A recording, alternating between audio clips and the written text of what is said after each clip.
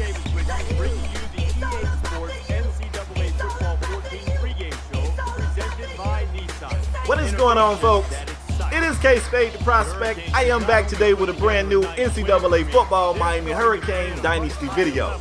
As you can see, man, the Canes, we sitting fat down south, man. We are #1 in the ACC Coastal. We 7-0 in the conference, 10-1 overall. We did have that one hiccup to Nebraska. Tommy Armstrong played phenomenal, though. I guess we got to give him that credit. But today we have unranked Virginia Tech. Now, you guys are probably looking at this game like an easy walk through the park, but it is not that. I have to let you know. Virginia Tech is kind of like, you know, the bully. I ain't going to say the bully, but they like our rival from back in the day. See, both of these teams used to be in the Big East Conference, and we used to duke it out back there. So, you know, when we came to the ACC, they followed, and the little bit of bad blood we got in our past is still there. Now, I know that Frank Beamer is no longer the head coach of Virginia Tech, but this team right here that we're about to play, this is Beamer's team, all right? Like, Beamer ball is about to be played. Just know that. So let's get into it, man. First drive of the game. You got the Canes over here on defense. We got Demetrius Jackson right here. This is a player that we really didn't call his name very much to start the season off, and now recently he's just been making play after play after play. He's been playing phenomenal.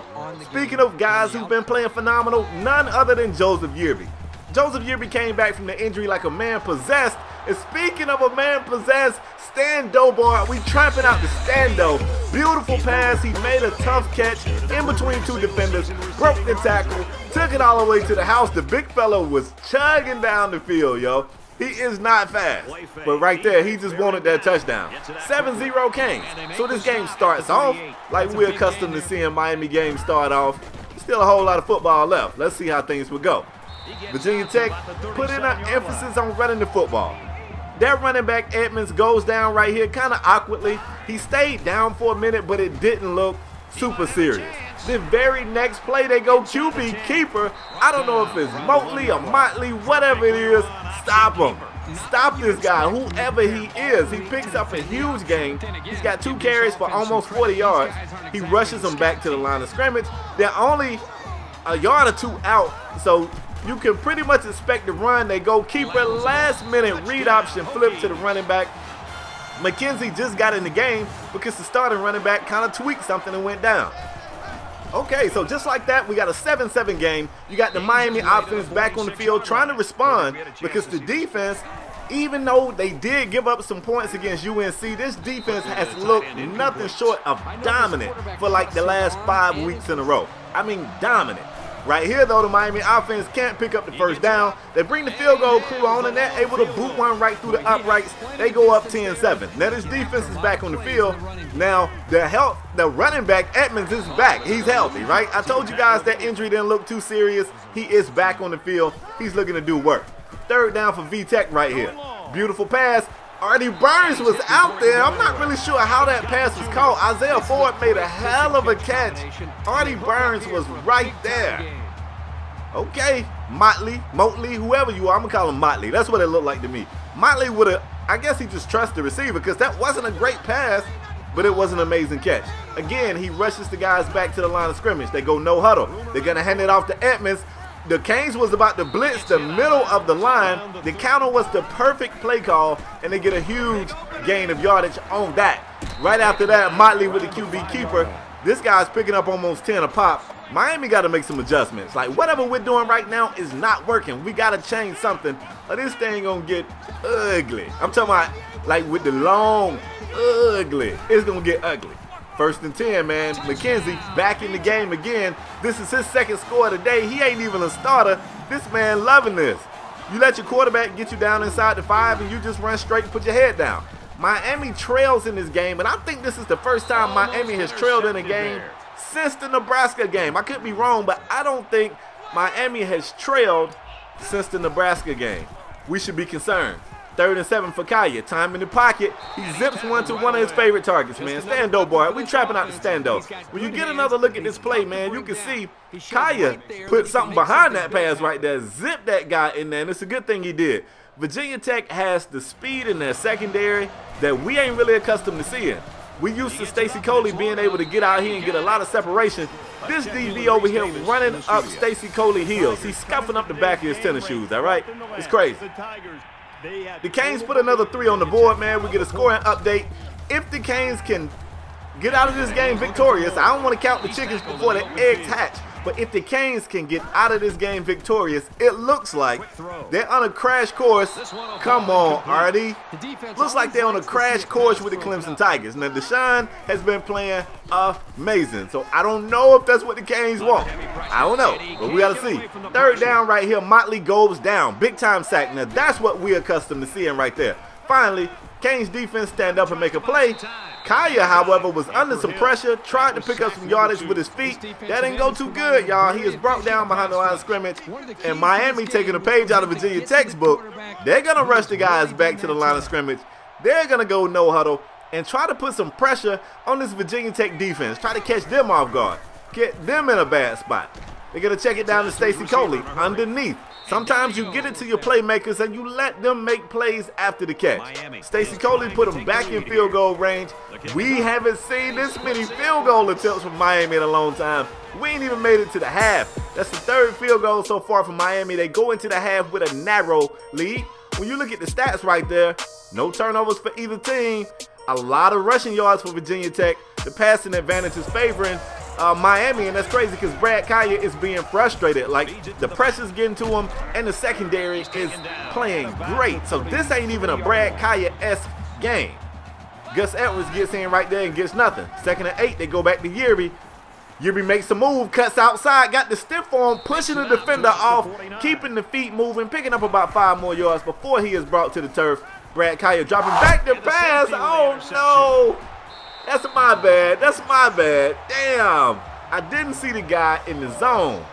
That one right there was on me, Brad. That's on me, fam. My bad. 16-14. Miami defense back on the field, hoping they can stop Virginia Tech again. Virginia Tech, man, they got a trash record, too. I guess they just turned up when they see Miami. Like I say, man, we got rivals from back in the day. They know us. We know them. Where's the pressure? No pressure gets to Motley. He had all day in the pocket. He delivered a pass. If you're going to give any quarterback that much time, they're going to make you pay for it. And right here, this is a very awkward play. Jermaine Grace was stiff-armed by Motley. It looked like it pissed Jermaine off. He got back into play and would make the tackle. And, of course, Virginia Tech with a no-huddle, rushing them back to the line of scrimmage, trying to get another play off. Canes elect not to change the play. They stay in the same blitz formation that they were showing. Check this out. Motley dropping back, the pocket collapsing down on him. He's hit. He fumbles the pigskin. It is on the turf. Miami swears they got it. All the Miami guys get up, point the other way. We get another look and you can see Motley put it on the turf. It is definitely out before he goes down, and it wasn't nothing but white jerseys around the pigskin. Of course Miami gets it back. That was huge for the Miami defense. Huge. Now let's see what the offense can do with it. Oh my God, what a hit. Jerome Washington made the catch. I guess great job holding on to it, but the boy got flipped. That's a big boy too. The boy got flipped. Check this out. 2nd and 7, Brad Kaya has a receiver. Look at A. A has a step. You just got to throw up. That one right there ain't my fault, y'all. I don't care what you say. That one is not my fault. Kaya, you got to lead him, fam. On that pass right there, it's either a reception or it's an incomplete pass because you overthrew everybody. You got to get that pass out there.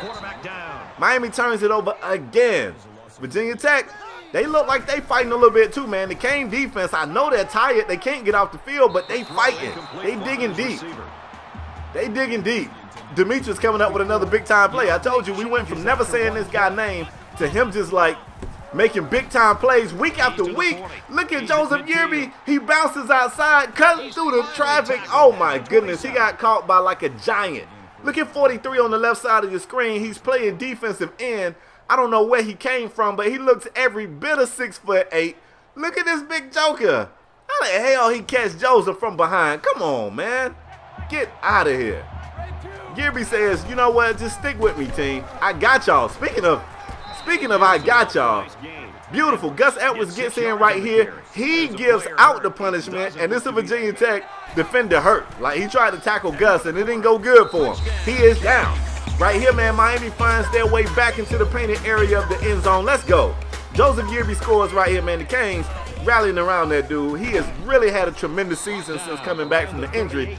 He is currently #1 in the Heisman race. After being hurt for 4 weeks, he is #1 in the Heisman race. That's crazy. Fourth quarter action, man. It is 23-14. Miami at this point, all you got to do is just kind of do a little bit of bend but don't break. I don't want to tell the team it's okay if they score, but even if they score, we should be good, right? Like, we good. Brendan Motley, though, he out here carving this defense up. The read option was working. It was working well. Edmonds is back in the game. He's still running the ball tough. This man has been out the game twice today with injuries, and he's still running the ball hard. Still. I see you. Look at this funky play right here. Nice little read option. Looked like it was supposed to be a triple. The quarterback kept it, shed it. A would-be tackle attempt from Corey Elder. Gets into the end zone. This boy Brendan Motley, he going to be playing on Sundays. Now, I ain't saying he going to be a QB, but he might be a receiver or a running back. He definitely has great field vision, and he knows what to do with the pigskin when he take off. He knows what to do. He gets in the end zone, man. It is 21-23. It's less than 2 minutes remaining in the game. Miami just want to get a couple of first downs, but Joseph Yearby said, "The hell with that." Joseph trying to score again. I see you, fam. Virginia Tech over there getting the timeout. That's Beamer. I don't care what y'all say. That's Beamer. Beamer with the timeout. Yearby at the end of the game when the defense is tired and they trying to dig deep and give you everything they got. Joseph Yearby and Gus Edwards, they still running the ball like it's no tomorrow. They still running the ball hard. Yearby gets in the end zone again on that drive alone, man. This man was averaging 8 a pop. I'm going to draw the curtains. The crazy thing is Virginia Tech will score again as well. They will score again. It don't really matter, though. They still lose. This just goes to show on any given Saturday or Thursday, we talking about college football here, any of these teams can come to play. So I'm not going to tell y'all that I'm afraid of Clemson, because I'm not. But if Virginia Tech can come out here and play us this hard, I am concerned to see what Deshaun Watson and that Clemson offense can do. But we'll cross that bridge when we get there. For right now, we look great over here, man. Undefeated in the ACC. That's all I got for today, man. I hope you guys enjoyed this video. If you did, show your love by banging the like button. If you are new here, man, there's some people sleeping on me, fam. They got to wake up this year. I'm out the next time, folks. Peace.